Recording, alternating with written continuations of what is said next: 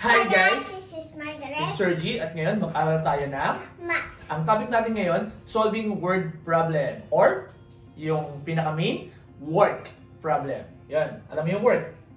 No. Tuturo ni Daddy ngayon paano mag-solve ng work problem.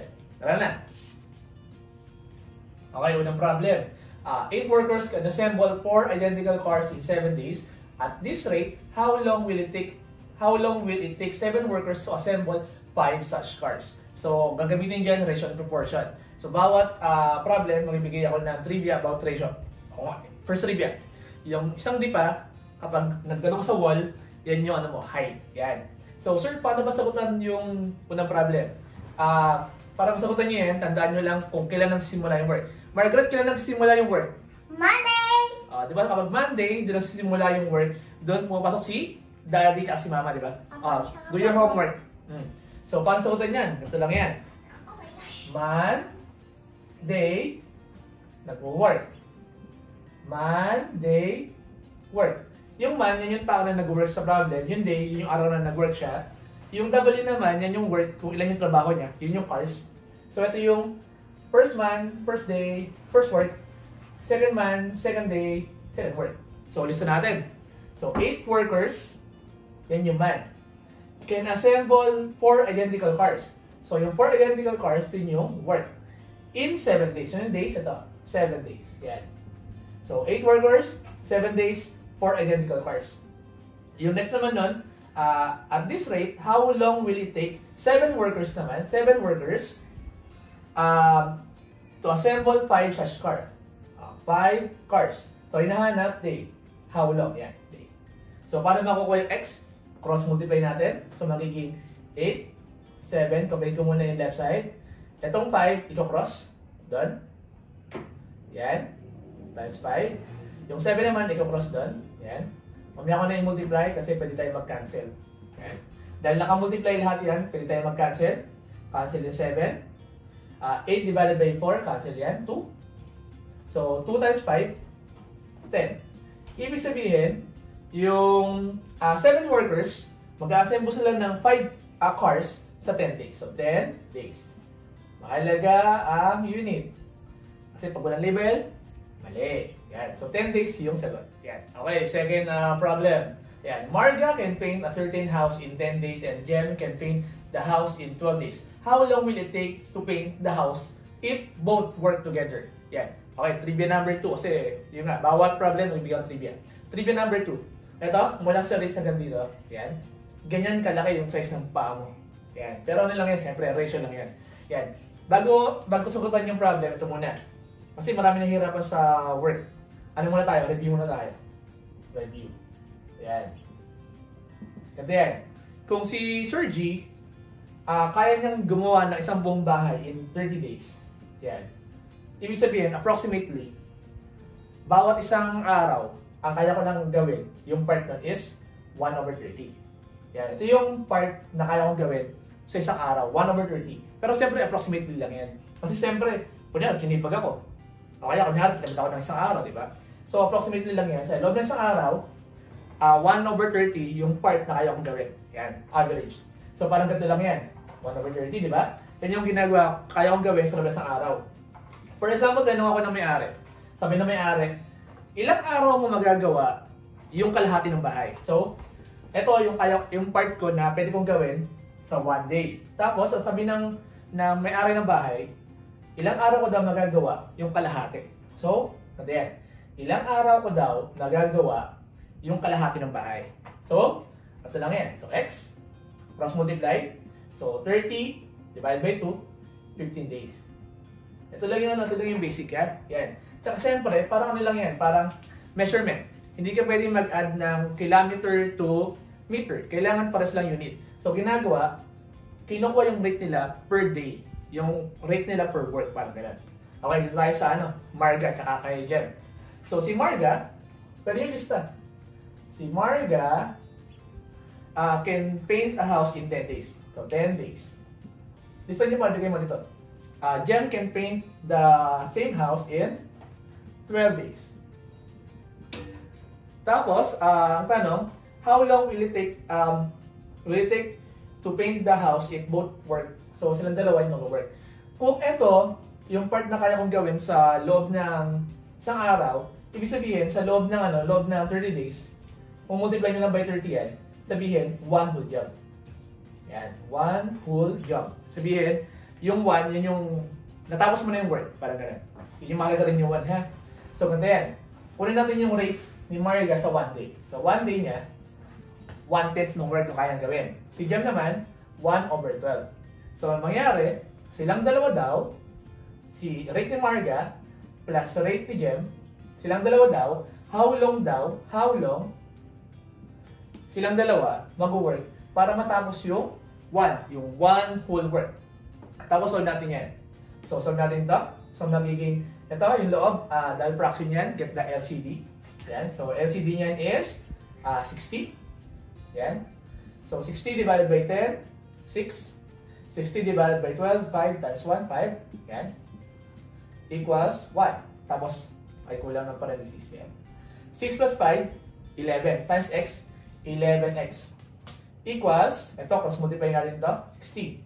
So, x equals, divide both sides by 11, 60 over 11. Or, gawin natin mixed number. So, ilang 11 meron sa 60? 55, di ba? So, 5, 55, may matitira 5. Yan.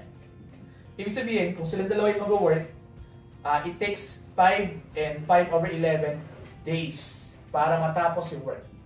Yan. Magbibigay rin ako ng review vlog para sa mga nagre-review. Kasi usually kasi, ang mga sagot ng estudyante, kunyari si Marga 10 days, si Jem 12 days, silang dalawa daw 22 days.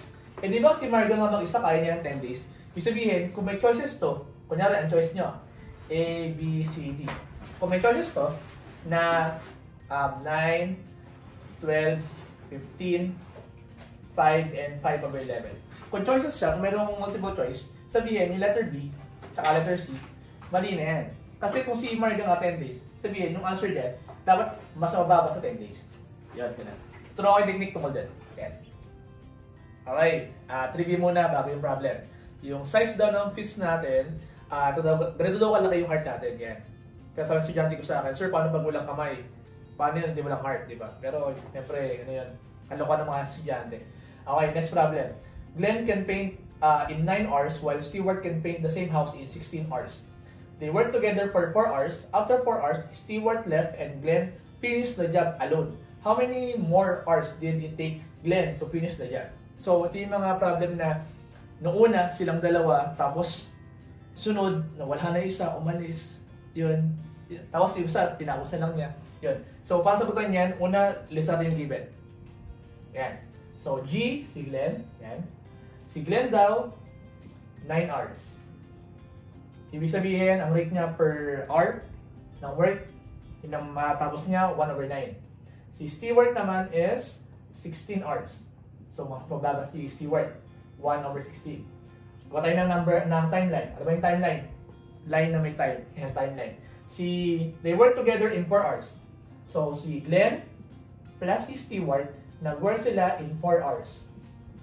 Yan. After 4 hours, Stewart left. Umalis si Stewart, ang natara, si Glenn. Ang tanong, gaano katagal tinapos ni Glenn yung natitira pang work? So, paano yan? Ito lang yan. Mukha lang mahirap, pero kailangan na talaga ng timeline. So, una, si Glenn plus Stewart, 4 hours. Umalis si Stewart, natira si Glenn, ilang oras tinapos? Yan. So natin ito. Glenn, 1 over 9. Plus, Stewart, 1 over 16. Nag-work silang dalawa for 4 hours. Madali lang. Loob, LCD. Dito ako sagutan na. Yan. 4. LCD nito is 144. 144 divided by 9. So, 14, 1, tapos 54, 16. So, kung 16 to, dito 9. Yan. Tapos, ito ay lagay. 16 plus 9, 25. Times 4, 100. 100 over 144. Divide natin by, so divisible by 4, divisible by 4, divide by 4. Ito magiging 25. Ito magiging 4, tsaka 14, 3, Kasi 12 plus 24, 24 tsaka 4, 6. Yan. 25 over 36. Yan, halaga yan. Sir, ano yung 25 over 36? Sabihin, yan yung part ng job na natapos sa nilang dalawa nung 4 hours. Yan. So, ibig sabihin, ilang job pa, ilang work pa, yung natitira para matapos niya yung whole work, yung one whole work. Sabihin, para matapos yun, gagawin dyan, one whole work minus 25 over 36. O kaya, i-minus na lang. So, ilan yung kulang?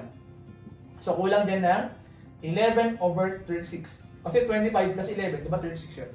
Ito, yung undone. Tama ba, undone? Basta ito yung hindi pa natapos na work. Yan. Tapos, ito yan. Dito tayo sa kalahati na ng or other part ng timeline. So, si Glenn, 1 over 9.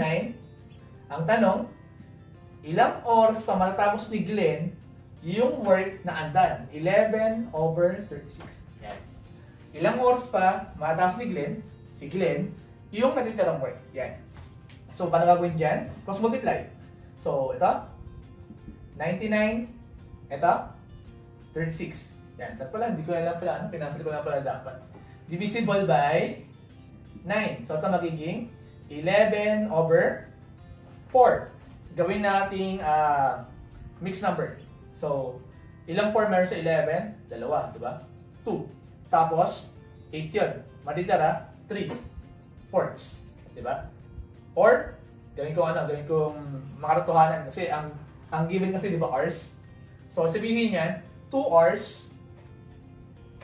Yung 3/4, di ba ano yan? 3/4 ng isang oras. O, 3/4 ng isang oras, 3/4 ng 1 hour. So, ang 3/4 yan, sabihin, 45 minutes. Yan. Ibig sabihin, nung una, si Glenn at si Stewart nagtrabaho 4 hours. After 4 hours, umalis si Stewart, nagtrabaho si Glenn, tinapos niya yung works na 2 hours and 45 minutes. Yan, ganun lang yan. Yan 60 tsaka 4, 15. 15 times 3, 45. Yan, ganyan lang yung pag-solve ng mga umaalis. Yan. Yung next dyan, or yung sunod dyan, meron mga dumating, may tumulong, may gano'n. Mag-solve tayo na. Okay, next trivia, bago yung problem. So, yung mga nanay, pag pumunta pa lang kayo, di ba, kinukuha yung short, tapos ginagat sa leeg. Kasi yung size daw ng waist natin is half ng leg natin. Yun yung ratio. Okay, next problem. A farmer can plow the field in 8 days. Plow daw basta na sabi ni Shirley. Yan. Yung plow, yung paggagano ng lupa. A farmer can plow the field in 8 days. After working for 3 days, his son joins him, and together they plow the field in 3 more days. How many days will it take? Will it require for the son to plow the field alone? So, hinahanap, gano'ng katagal pag yung son na lang yung trabaho alone? Parang gano'n. So, gatayo na, una yung given mo na. Yan. So, si farmer is 8 days.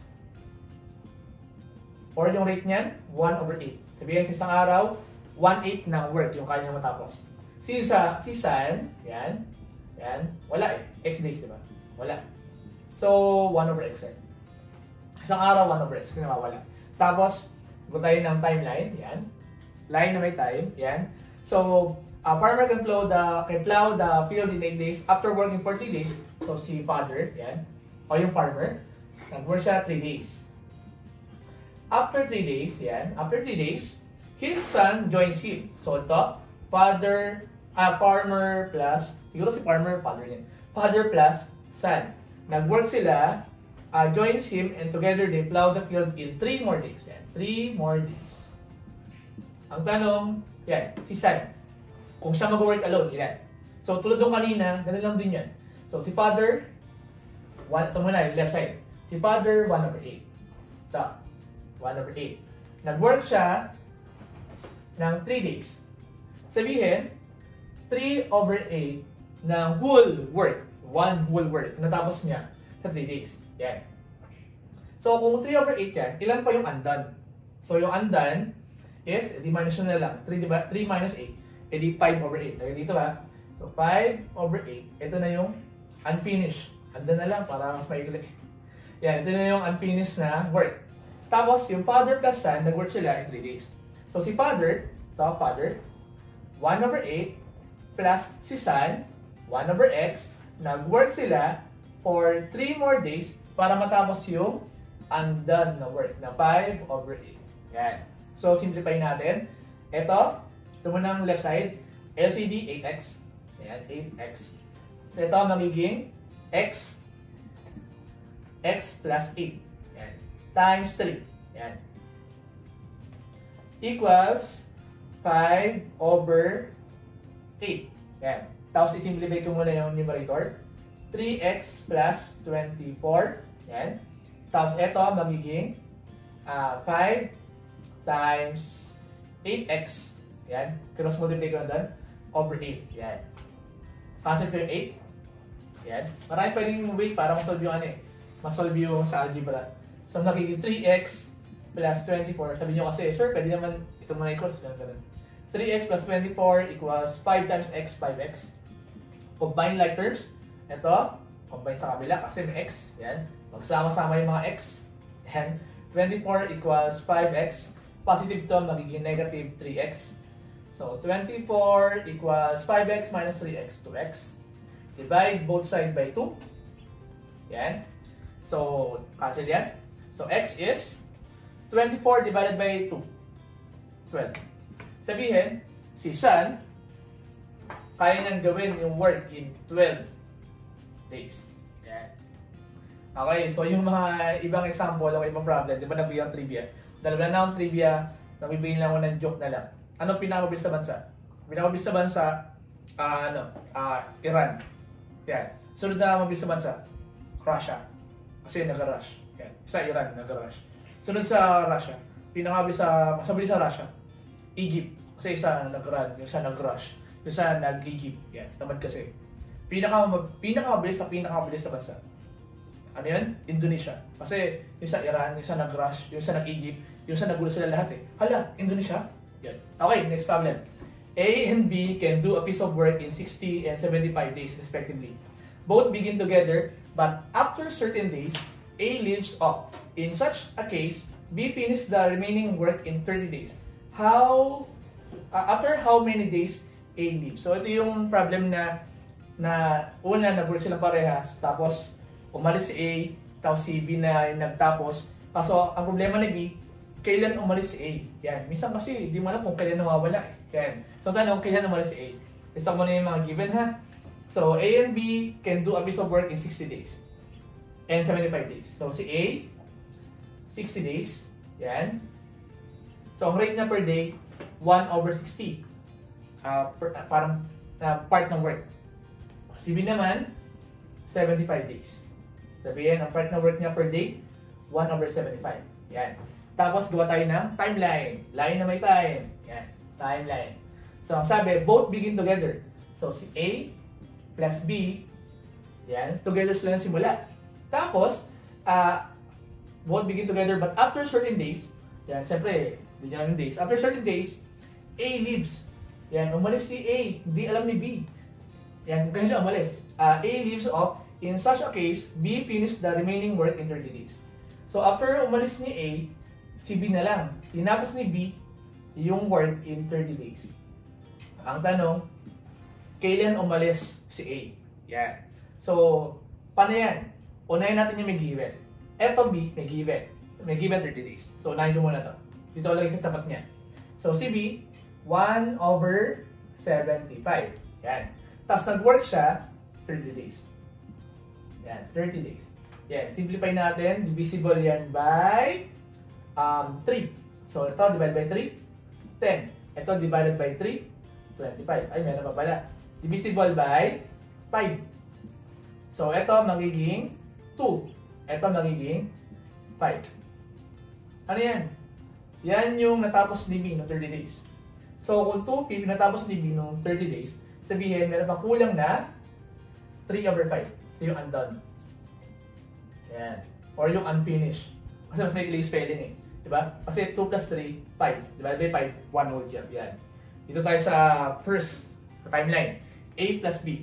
So, si A plus si B, nag-work sila in a certain number of days. Ang natapos nila nun is 3 over 5. Kasi dito kasi 3 over 5, ito 2 over 5, yung 1 will work 5 over 5, diba? 1. Yan. Paano yan? Get the LCD. 60 ka 75, divisible yan by 300 parehas eh. So, LCD natin 300. Yan. So, 300 tsaka 60, 5. 300 tsaka 75, 4. Ito, 3 over 5. Tapos, 5 plus 4, 9 times x, 9x over 300, yan, equals 3 over 5. Yan. Tapos cross multiply natin. Yan. So ito, cross ko dun. Yan. Yung 9, cross ko dito. So matitira x equals 3, may ako na yung multiply. Baka may makancel. 300, 9, tsaka 5. Yan. So ano makakancel dyan? Makakancel dyan si 3, tsaka 9, matitira 3. Si 3, tsaka 300, matitira 100. 100 divided by 5, 20. Ibig sabihin, silang dalawa, A plus B, nag-work sila in 20 days. After 20 days, umalis si A. Yan, sabihin, 20 days nung umalis si A. Yan. Minsan kasi, yun nga, hindi mo alam kung kailan nawawala. Minsan, akala mo kayo pa rin, pero wala na. Yan. Kung nagustuhan niyo yung video ngayon, kindly like, share, subscribe, tsaka, mag-aral na maigi. Tsaka, See you next video. Bye, guys! Shoutout nga pala kay Alexander Toquero, kay Angelo Medina, kay Rex Budota. Rex, through the integration. Yan.